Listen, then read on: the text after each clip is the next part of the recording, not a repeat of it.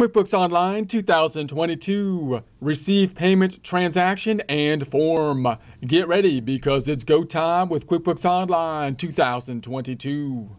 Here we are in our Get Great Guitars practice file that we set up with a 30-day free trial. Holding down control, scrolling up just a bit to get to that 125%. We're currently in the home page, otherwise known as the Get Things Done page.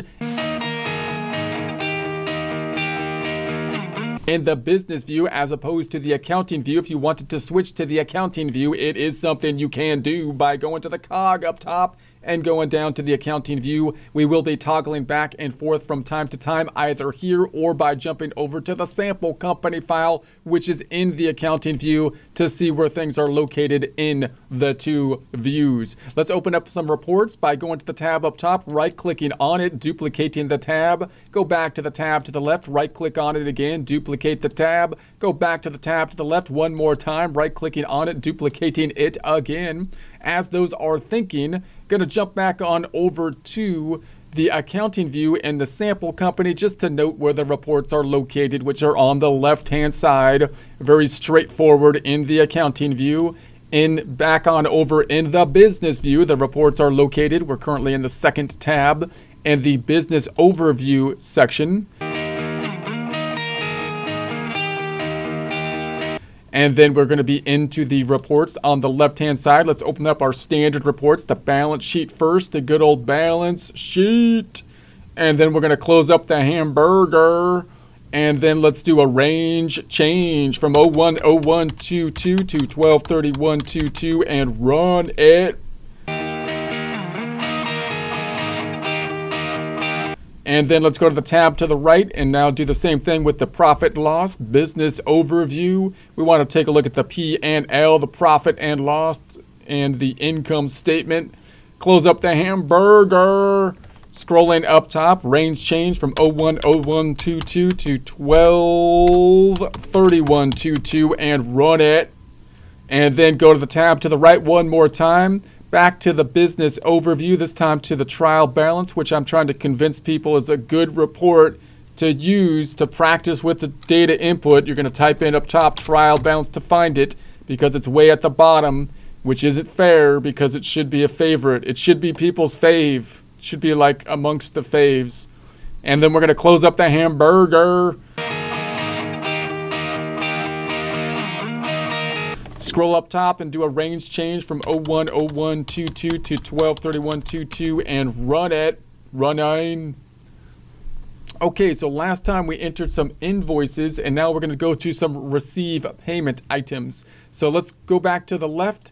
To receive the payments, we could go to the plus button and we hit invoices last time. We expect then to receive payments given the fact that the invoice means we made a sale on account and therefore we expect to be paid at some point in the future. At that point, we enter the receive payment item. To track the invoices, however, you might do so in practice by going to the get paid or paid area here. That's what it looks like in the business view. If you were in the accounting view, it would be in the sales area. And then you might go, say, to the customers. In the business view, you would go into the get paid area and then go into the customers and close up the hamburger. And then you might go to the particular customer that you're getting a payment from, for example, such as Anderson Guitars. I'll close this thing up.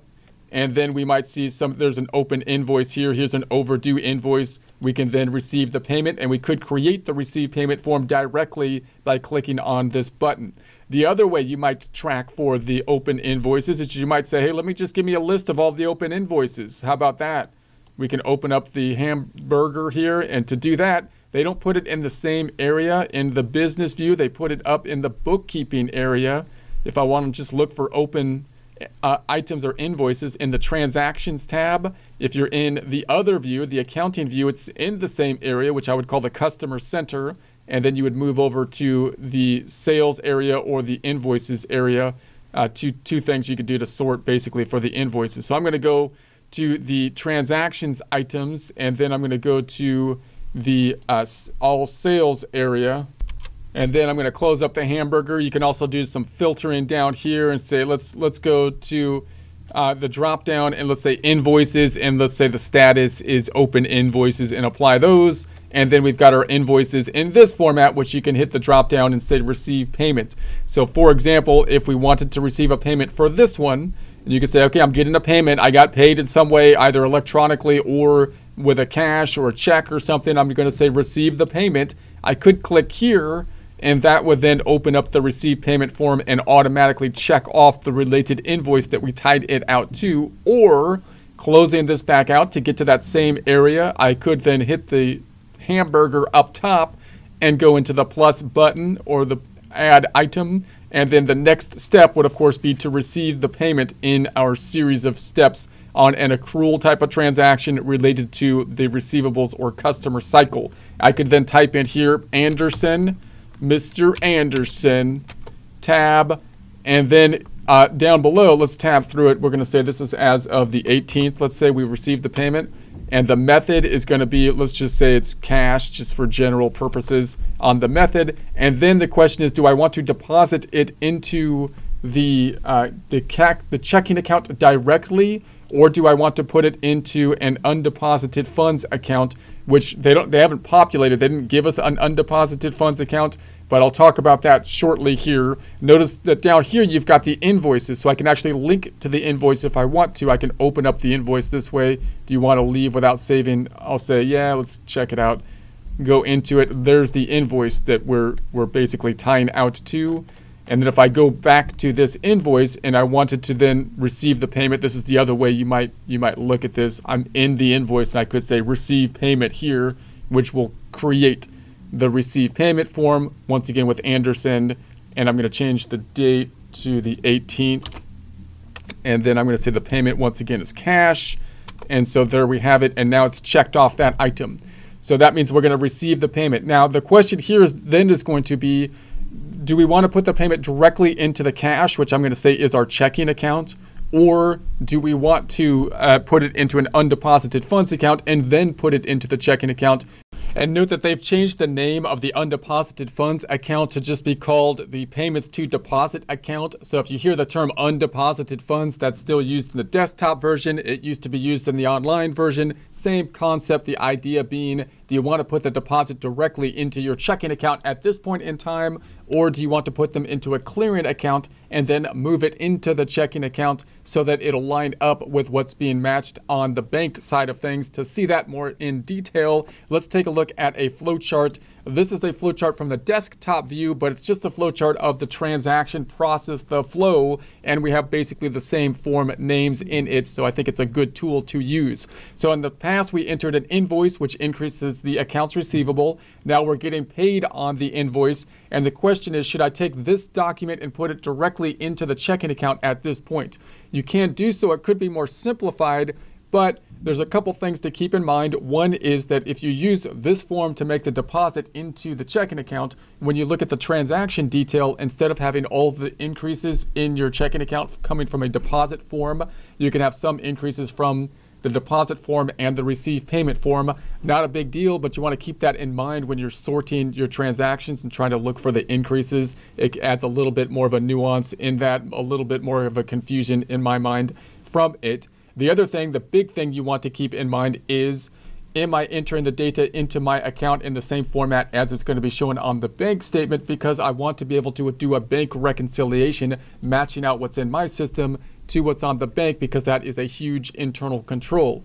If you're getting payments, for example, from a credit card company or cash payments, it's likely that you'll need to use some kind of clearing account like payments to deposit or undeposited funds, so that you can then group those deposits together and format them in the same format as you expect to see them deposited on the bank side of things, so that when you then tie out your accounts to the bank accounts in the bank reconciliation process, it will be as easy as possible. If, on the other hand, you're receiving just simply a check, for example, or one electronic transfer, then it's likely that that's exactly what it will look like on the bank side of things as well, and you might simply be able to put it directly into the checking account at this point. We'll have the same issue with the receive payments item, which is the cash basis kind of issue, in that we might get cash payments at a cash register, for example, or credit card payments, both of which we're usually going to have to group together because we're going to make the deposit into the checking account, which will entail multiple sales items,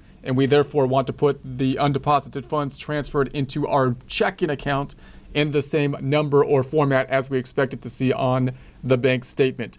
So let's go back on over then. I'm going to use the undeposited funds or clearing account, or in this case, they changed it to the payments to deposit. So remember, this is basically an account. It's going to be an account that's a clearing account, a holding account, and you might have heard it called in the past undeposited funds, same concept. So what is this going to do? It's going to decrease the accounts receivable, and it's also going to decrease the subledger for Anderson Guitars, and it's going to put the money into the clearing account, which is a payments to deposit account, which we will then deposit at a future point. It's also going to create a link to this invoice to show that that invoice is now closed, has now been paid. So let's go ahead and save it and close it and check it out. So we're going to go back on over, and I think I went over to the second tab to do my transactions because I got kind of messed up with that undeposited funds thing. So I'm going to open this tab back up. I'm going to go back to the business view on it and open my report back up. Okay, so I'm back in action now. My report's back up. If I scroll down, we see that we've got this account in other current assets that is called payments to deposit. Same thing as the undeposited funds. They just changed the name. Just like most of the changes, this is the kind of thing that you can expect to happen with QuickBooks Online. They're A/B testing. They're using new names. Undeposited funds, we don't like that. They put in payments to deposit. These are the kinds of things you would adjust. But again, the double entry accounting system, it's the same.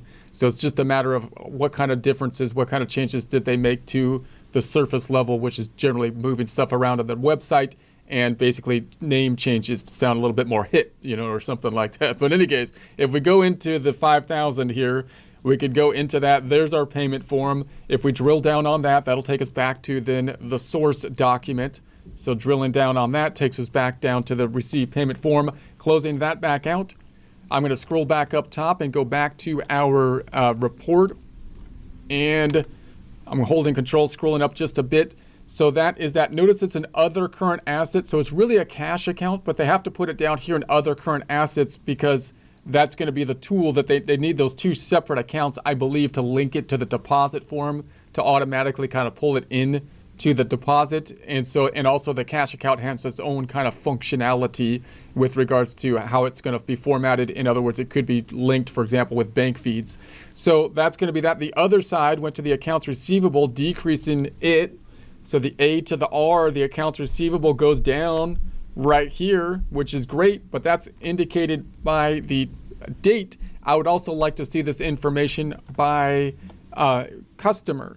So let's go back to this report. Let's make another report. Going to the end of this, I'm going to right click on it and duplicate it again and make another report, which is the accounts receivable subledger, the accounts receivable summary, the customer summary. So let's go into the reports and let's close up the hamburger. Let's scroll down to who owes you stuff, and then go to the customer balance detail. Let's go to the customer balance detail report.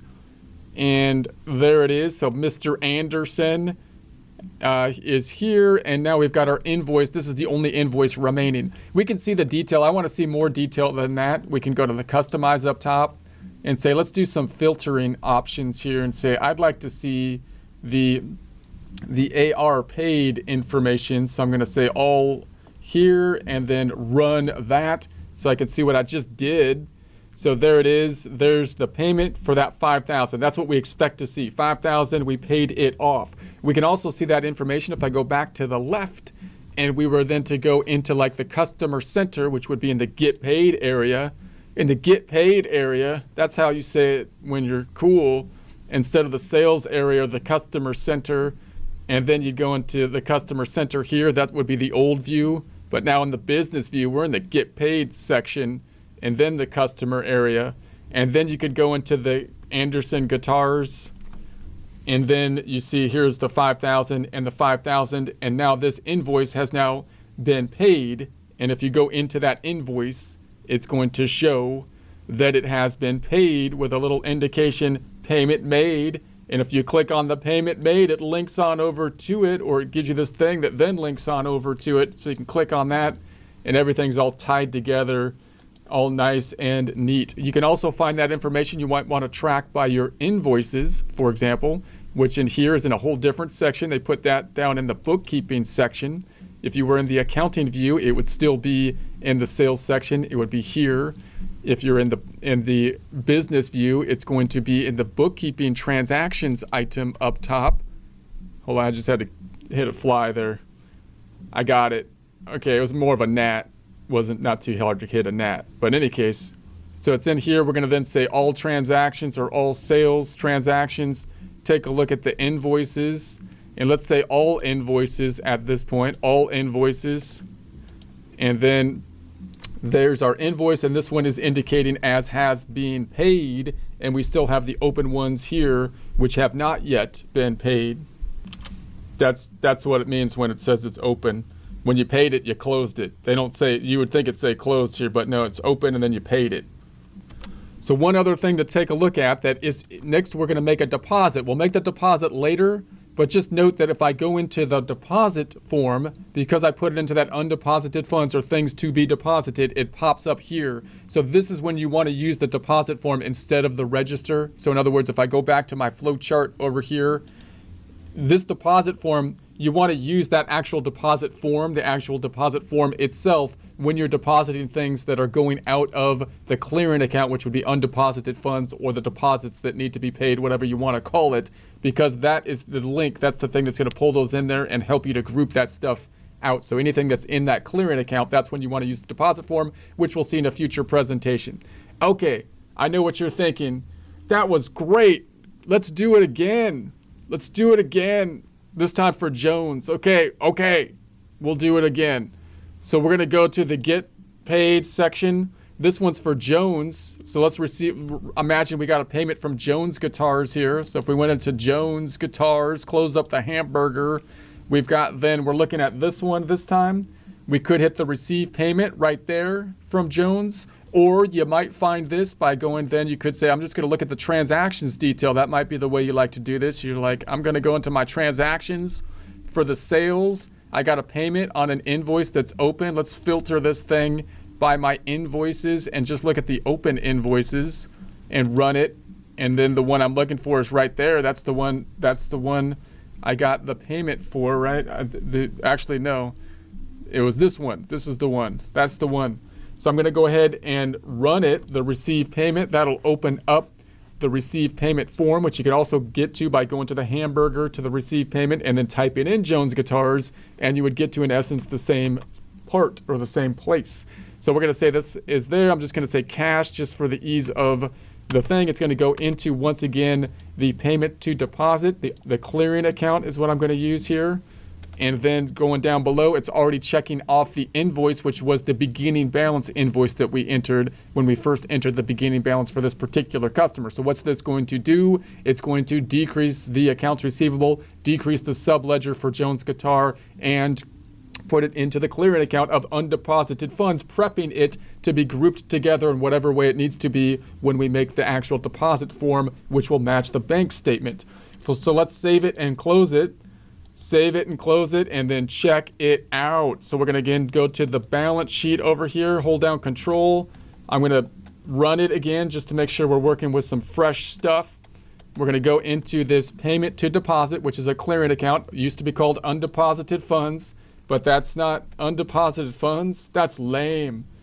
We need a name change, and then we're going to go into the 5,000, and then there it is. There it is. That looks good. Closing this back out. Scrolling back up, going back to our report. The other side is in the accounts receivable, the A to the R, going into the AR accounts receivable. And this one is going to be for Jones. Jones, 7,500. That looks good.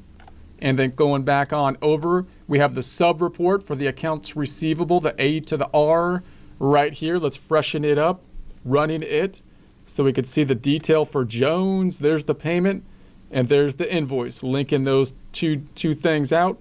Let's go back to the first tab and just take a look at our centers. Let's go to the Get Paid Center.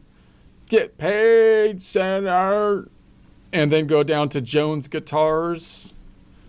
Jones. So there we have it. So now we've got this one is closed because it's been paid. If I was to go into the invoice, here, we would then see the amount of the payment, and then I can link to the payment if I wanted to by doing that, and that will link us to the payment. So that looks good. We can also run this report and check it out by the transaction detail. You could say, let's check it out by the transaction detail. That's how I like to see it. So let's go to the transactions up top, close up the hamburger, go to the sales transactions, and take a look at our invoices. Let's just look at all the invoices so we can see the ones that we paid and the ones we didn't. So we've got these two have been paid, and we've got the overdue for Smith there. Lastly, let's take a look at our deposit information. If I was to deposit this, then I should have these two items that are popping up because those are the two items that are in that holding account. Do it again. Okay, one more time, but this is the last time. We're going to do it one more time here. So then if I'm here, I'm going to search for the open invoices, so I can filter this, and I can say, let's just look at the open invoices. And then I still got this one that's overdue. So I can do that by hitting the receive payment here, or I could see this is for, what's that name? Smith Guitars. So I can hit the plus button and type in, or make a receive payment, type in Smith Guitars, tab it on over. And then this is on the 18th too. We'll just do the same thing, cash, and it's going to go into the clearing account, the payment to deposit, otherwise, or used to be called undeposited funds. So same thing, different name. And then this is going to be decrease in the AR, decrease in the sub account for Smith Guitars, and the other side's going into our clearing account, which is now called payments to deposit. Let's save it and close it and check it out. This time, let's check it out with the trusty trial balance, just to get used to looking at it, making sure it's fresh. Over here, balance sheet on top of the income statement. We can say, okay, there's the payments to deposit right there going into it. And we've got our 3 payments. There it is. And there's the last one we just did right there, $7,005. And the $8,000, I think was the $8,000 was the last one. And the other side is going into the accounts receivable, the A to the R, going into that one, the A to the R, accounts receivable. And so there's the payment for that one. Looks good. Scrolling back up, we know that if we look at the other side of the detail for the AR by going to the detail account, and then we can see the total for Jones, was it, that we just did here? Or Smith? We got to freshen this one up. It needs freshening. Run it again, make it fresh. There it is. That looks good. So it went there back down. That looks good. Let's go back to the first tab and just check out the Customer Center and the Get Paid Center. Let's take a look at our Get Paid Center over here. Customers, and then we can go down to Smith Guitars. We could see the activity there. Looks good. The invoice has now been paid. If I was to go into the invoice, we can then see that it's been paid with a little link and the giant paid thing there. So it's not very, you can't really miss that one. They could have made it red, maybe, make it even more out there. And then I could then say, if I hit the plus button and we went to the deposit, which we'll do in a future presentation, we've got these 3 amounts in there now, which total up to the $20,500, which are those 3 payments that represents what's currently in the payments to deposit, which used to be called undeposited funds. So if we were going to deposit all that at one time, imagine it's all cash, which again, we probably wouldn't have $20,500 in cash, but the idea being that if we were to deposit it at one time, we want to put it all together at one time in the deposit so it'll match what's on the bank statement, making the bank reconciliation easy. Let's go back on over to our trial balance just to see where we're at.